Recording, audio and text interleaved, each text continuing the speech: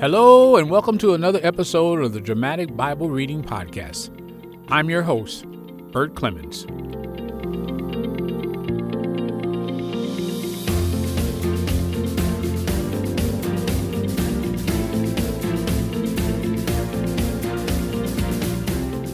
Well, welcome back. We're going to be reading Matthew 20 and 21. Labors in the vineyard. Death, resurrection foretold. Preferment asked. Sight for the blind. And in chapter 21, the triumphant entry. Cleansing the temple. The barren fig tree. Authority challenged. Parable of the sons. And then concluding with parable of the landowners. Now let's go to the reading.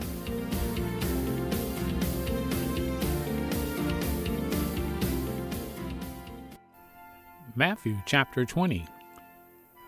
Laborers in the vineyard.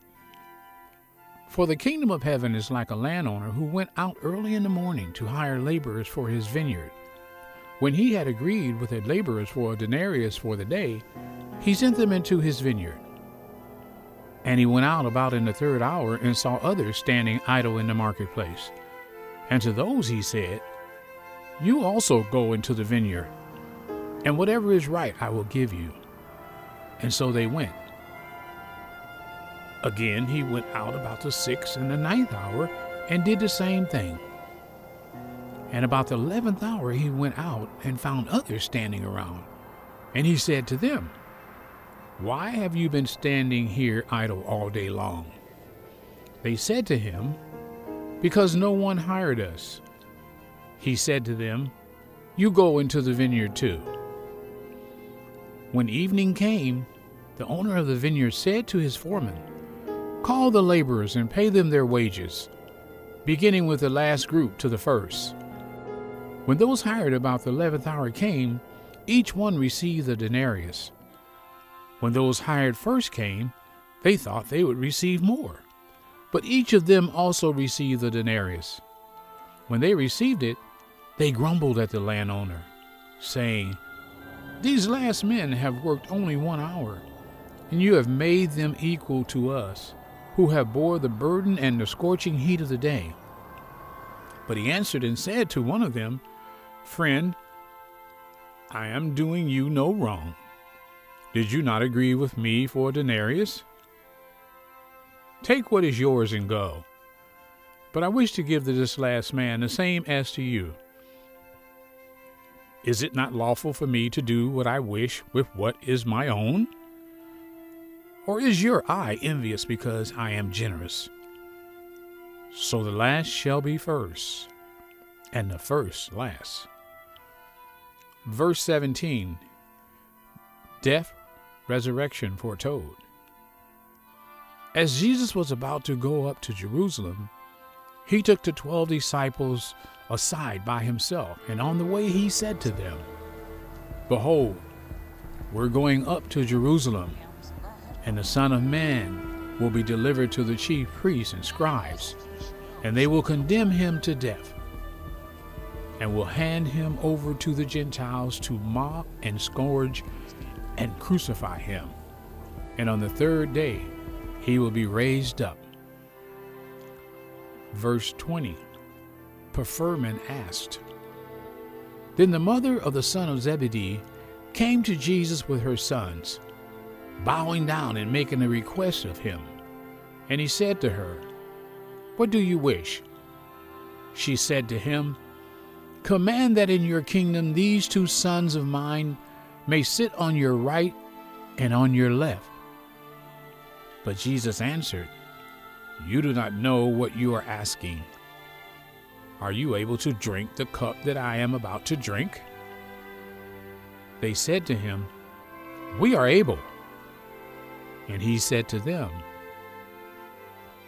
My cup you shall drink, but to sit on my right and on my left, this is not mine to give, but it is for those whom it has been prepared by my Father. And hearing this, the 10 became indignant with the 2 brothers. But Jesus called them to himself and said, You know the rulers of the Gentiles lord it over them, and their great men exercise authority over them.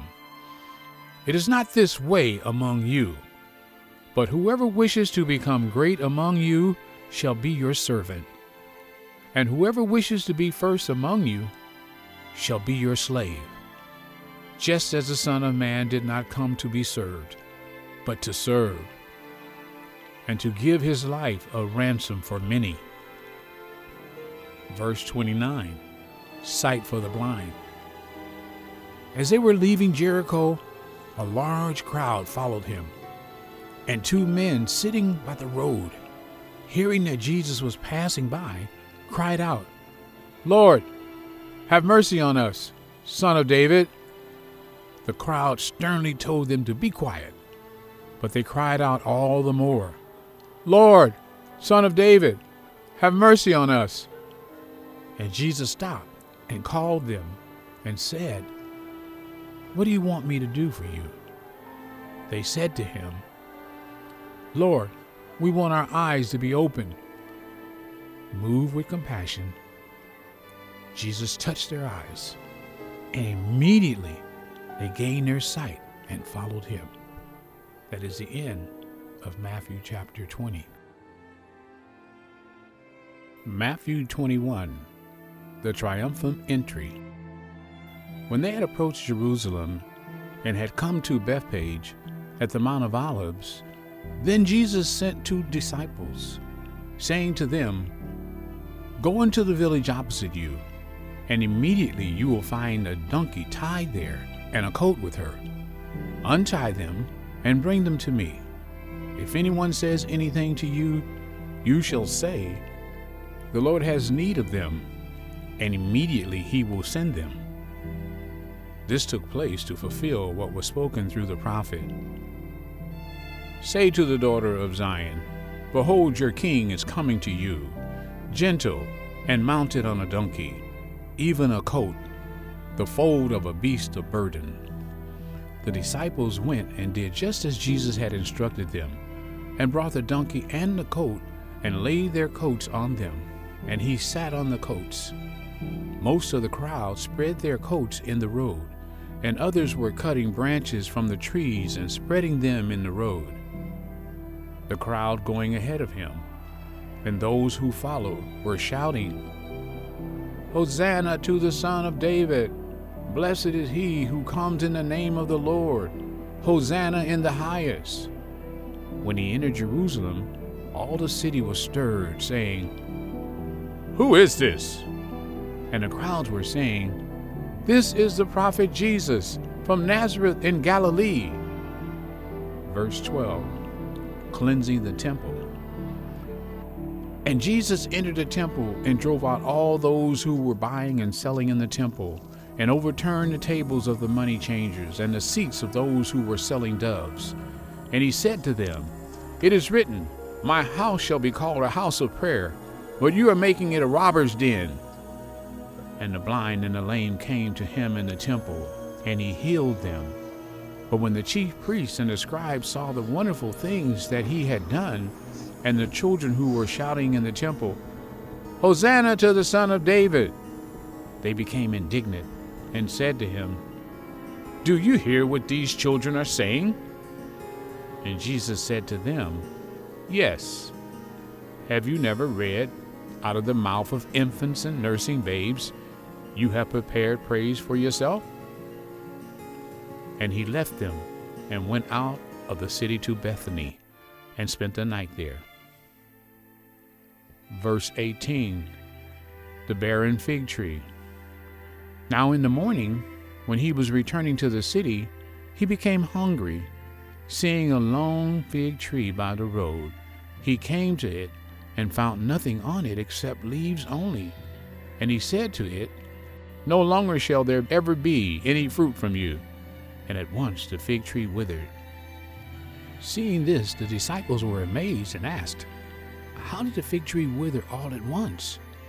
And Jesus answered and said to them, "Truly I say to you, if you have faith and do not doubt, you will not only do what was done to the fig tree, but even if you say to this mountain, 'Be taken up and cast into the sea,' it will happen. And all things you ask in prayer, believing, you will receive. Verse 23, authority challenged. When he entered the temple, the chief priests and the elders of the people came to him while he was teaching and said, "By what authority are you doing these things? And who gave you this authority?" Jesus said to them, "I will also tell you one thing, which if you tell me, I will also tell you by what authority I do these things. The baptism of John was from what source? From heaven or from men?" And they began to reason among themselves, saying, "If we say from heaven, he will say to us, 'Then why did you not believe him?' But if we say, 'From men,' we fear the people, for they all regard John as a prophet." And answering Jesus, they said, "We do not know." And he said to them, "Neither will I tell you by what authority I do these things." Verse 28, parable of two sons. But what do you think? If a man had two sons, and he came to the first and said, "Son, go work today in the vineyard." And he answered, "I will not." But after he regretted it and went. The man came to the second and said the same thing. And he answered, "I will, sir." But he did not go. Which of the two did the will of his father? They said, "The first." Jesus said to them, "Truly I say to you, that the tax collectors and prostitutes will get into the kingdom of God before you. For John came to you in the way of righteousness, and you did not believe him. But the tax collectors and prostitutes did believe him, and you, seeing this, did not even feel remorse afterwards so as to believe him." Verse 33, the parable of the landowner. Listen to another parable. There was a landowner who planted a vineyard and put a wall around it and dug a winepress in it and built a tower and rented it out to vine growers and went on a journey. When the harvest time approached, he sent his slaves to the vine growers to receive his produce. The vine growers took his slaves and beat one and killed another and stoned a third. Again he sent another group of slaves larger than the first, and they did the same thing to them. But afterwards he sent his son to them, saying, "They will respect my son." But when the vine growers saw the son, they said among themselves, "This is the heir. Come, let us kill him and seize his inheritance." They took him and threw him out of the vineyard and killed him. Therefore, when the owner of the vineyard comes, what will he do to these vine growers? They said to him, he would bring those wretches to a wicked end and will rent out the vineyard to other vine growers who will pay him the proceeds at the proper seasons. Jesus said to them, "Did you never read the scriptures? The stone which the builders rejected, this became the chief cornerstone. This came about from the Lord, and it is marvelous in our eyes. Therefore I say to you, the kingdom of God will be taken away from you and given to a people, producing the fruit of it. And he who falls on this stone will be broken to pieces, but on whomever it falls, it will scatter him like dust." When the chief priests and the Pharisees heard his parables, they understood that he was speaking about them. When they sought to seize him, they feared the people, because they considered him to be a prophet. That is the end of Matthew chapter 21.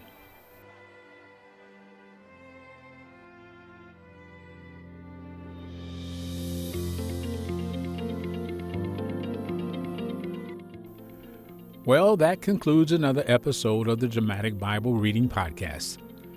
We're glad you could stop by. I'm sure the word helped you. You know, faith comes by hearing, and hearing by the word of the Lord. So don't forget to hit that subscribe button. You don't want to miss an episode. And tell someone about this podcast. Until next time, I'm your host, Bert Clemens.